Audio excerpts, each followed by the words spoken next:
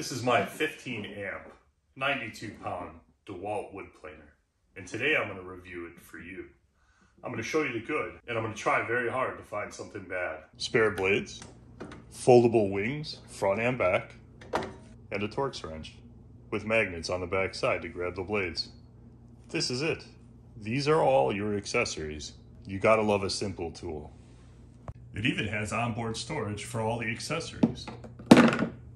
You have a standard power switch, on, bump off, and it also has a loop in the back, so if you're in a school, you can lock it down. Like every tool I've reviewed so far, but never told you about, it has a reset button. I've never used it. The height knob on the side says 1 revolution equals 1/16 of an inch.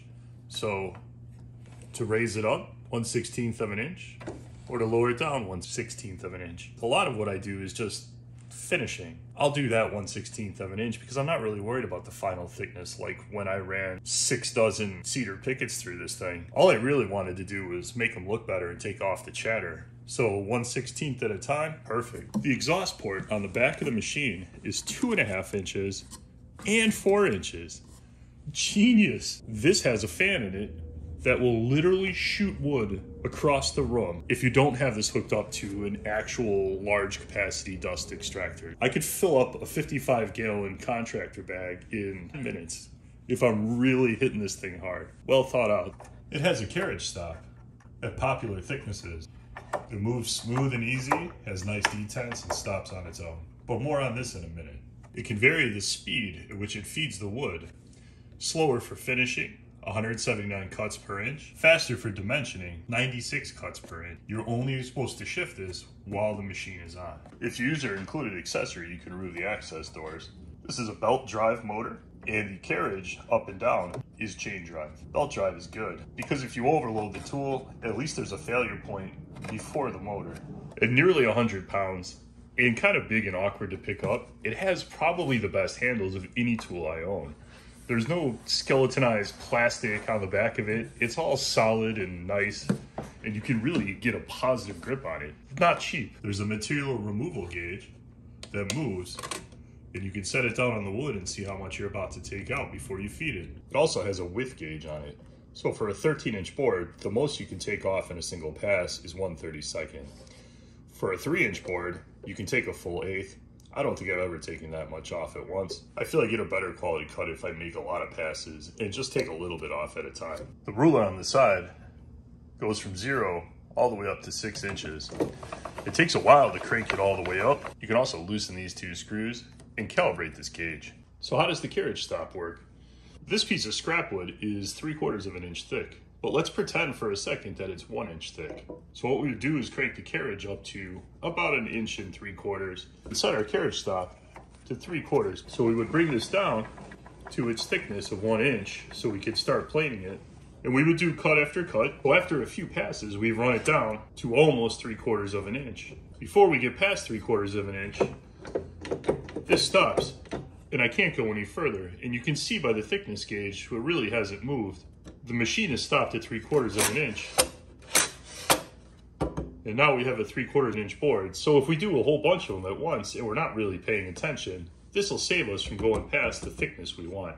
Every axis or inspection panel on this tool has a Torx screw that uses the same included tool. So you can service the machine or inspect it to see if there's a problem without going to the truck. Why is it so hard for other companies to figure out? So these blades are supposed to be really easy to change. They're 2-sided, so you just flip them over and you can use the same blades twice. So we don't need the included accessory blades yet because I have never changed the blades in this. This whole top is an access cover and you just need your included tool to take it off. There's 4 Torx screws. It says no step on the top, which is probably a good idea because this thing's expensive. It also says feed direction this way. And if you need that, I'm gonna say go get an adult.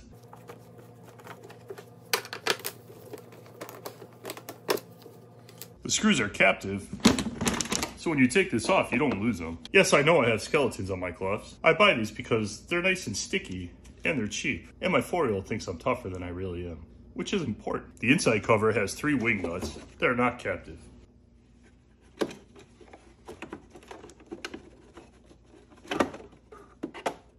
shouldn't have to tell you this, but please wear gloves and be really careful because it's basically a giant razor blade on both sides. The cutter head has a release, which is this bracket on the side here. What you do is you push it down and it allows you to rotate the cutter head. They suggest a scrap piece of wood to do this. I couldn't agree more. You don't want to get your hand anywhere near this thing because it's sharp. There are 3 blades.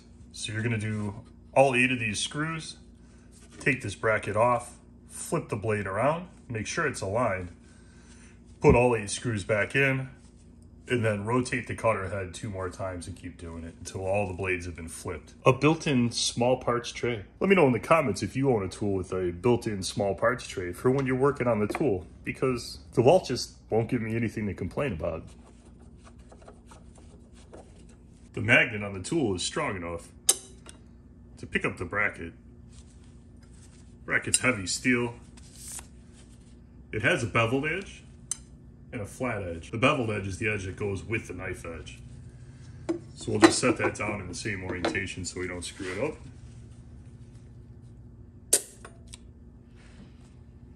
And there's your blade. Basically a razor blade. We'll spin it around. It's got a couple oblong holes so you can align it. It needs to be in those holes to be aligned.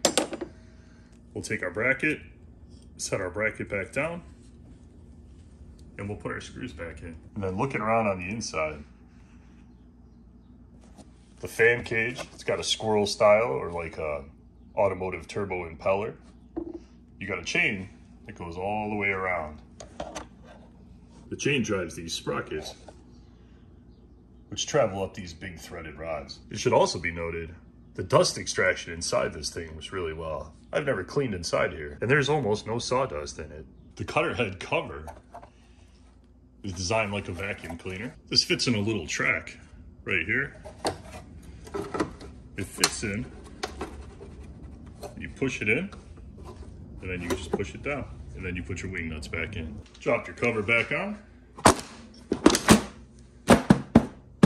with its captive screws that I haven't lost. So who is this tool really for? And the simple answer is it's for professionals, and it's for serious hobbyist woodworkers who need a good quality tool because they're going to use it a lot.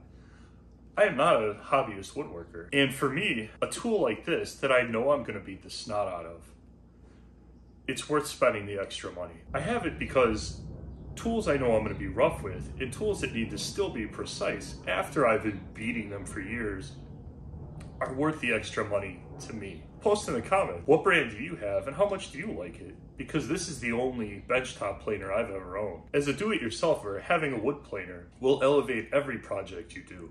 Before this, drawer boxes would be 3/4 inch stock. I built those for my mom's house. I did them because we were selling the house and they just had to get done. Drawer boxes should be 1/2 inch. When I built the staircase on the front of my house, a month after I built it, they had a bad cup to them. And 2 of them were going in a different direction because there was some imperfections in the boards I didn't want to see. So I ended up flipping them over and not thinking about it. Taking them off and running them through this planer, if you go little by little, you can work the cup out of a big heavy board. And now they're flat.